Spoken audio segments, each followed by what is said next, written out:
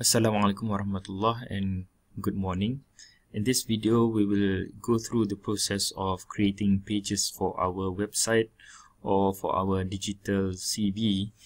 Alright, when we talk about pages, we need to first distinguish it from posts, although they are quite similar in nature, but there are some subtle differences between the two and how the way they are used and their purpose.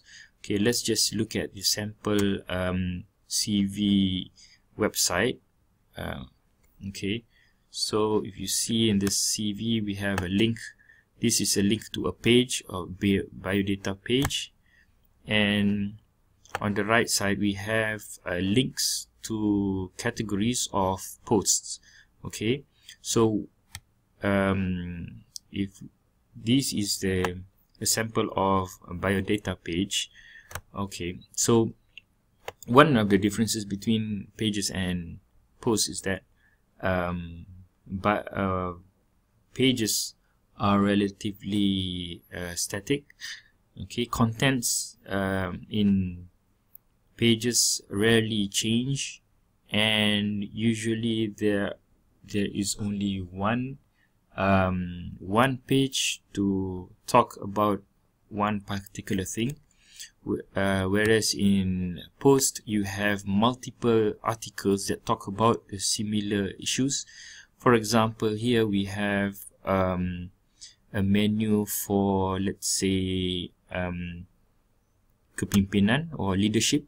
Okay, so the author of this website is talking about the various leadership activities that he has taken part of, which includes being the prefect in 1976, and then again in 1977, and also a list of other leadership areas that he has been involved with. So you can add multiple, or you can update more information regarding a certain category, and this is more suitable with posts. But with pages, they are more static. So when you talk about your biodata, you have one page on biodata and you don't have multiple pages of biodata. Similarly, if you have an article regarding your contact, that would be more suited towards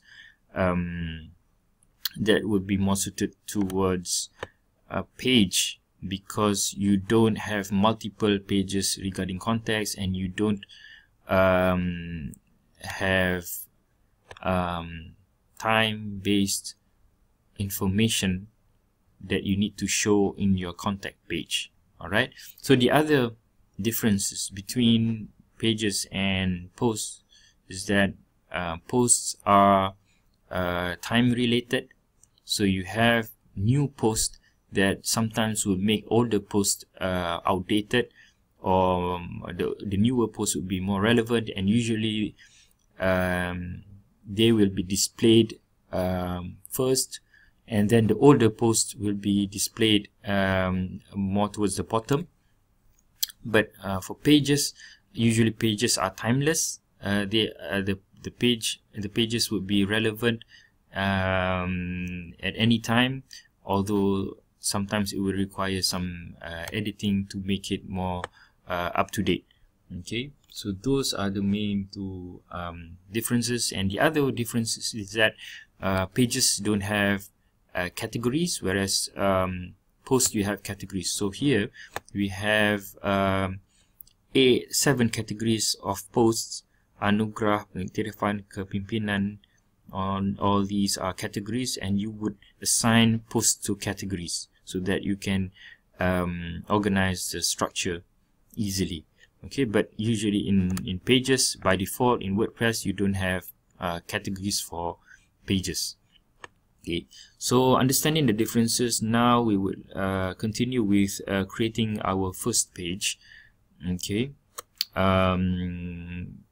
to create a page, we go to pages and click add new. Okay, so for our digital CV, one of the most basic page would be biodata page. Okay, let's create that page, and this is where we will insert the title of our page. Let's say this as biodata, and then give a little bit of description about ourselves here.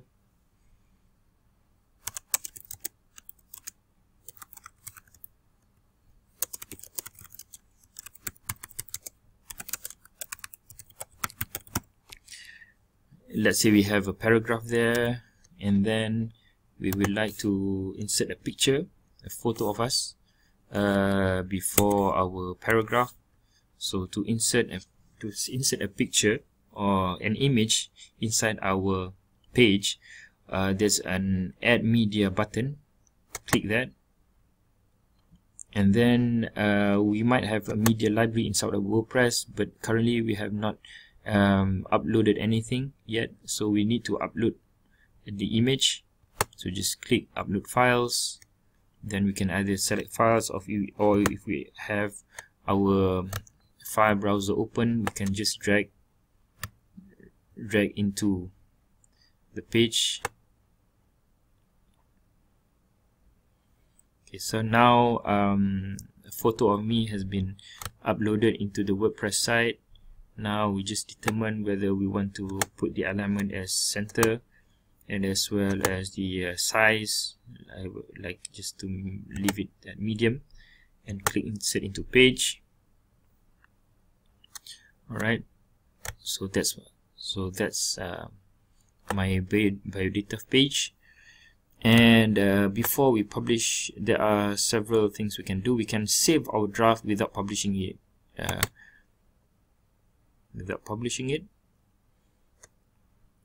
And then we can also change the visibility. By default, if we click publish, the visibility of our page will be public. That means everyone in the whole world will be able to see our page. And there's also the option of having it password protected or private. For this first page, we will create a public page. Okay, just click publish, and then now we can see our page has been published by clicking at the permalink.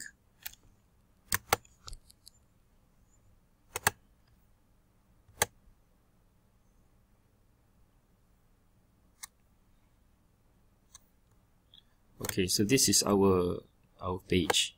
Okay, this is our biodata page. That's the title of our page, and this is the content of our page. Okay, let's say we want to create another page which is a little bit protected, so that private information is not publicly available. Okay, so let's create a new page, and let's name this new page as contact. We will insert our contact information here. So for example, my email address,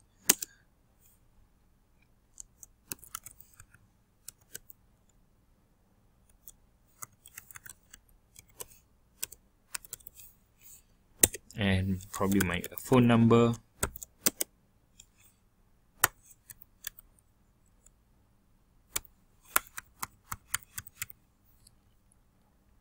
Okay, so let's say because we have contact information here, therefore we don't want this page to be publicly available unless it is someone that we really want to show this information to.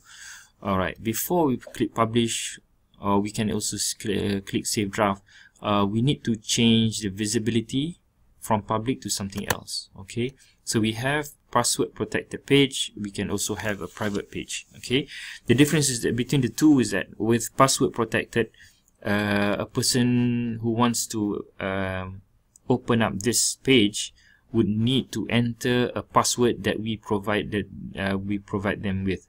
Okay, on the other hand, for private pages, the person that wants to access the page will need to have an account with our website. Okay, so like we have our own account here, Okay, we have our own login information.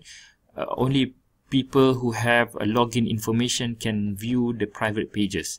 But if you don't need the person to have an account with your website, only that you want to hide some pages from public view, you can use the password protected method, which is a lot simpler than creating usernames for your users. Okay, so let's say we use the password protected option, and we create a password that we will disseminate to those people who we will show the page. Okay, let's say we have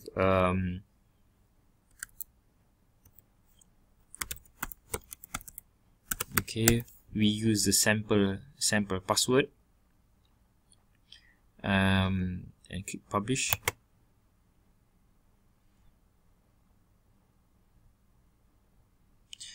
Okay, now if we preview our page, if we click here, it will open up the page, but because that page is password protected, now it says this content is password protected. To view it, please enter your password below. Let's try a wrong password.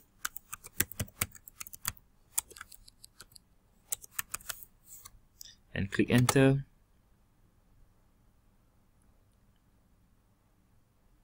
Okay, it doesn't show anything because it's a wrong password. Now let's try to enter the right password. It's sample password.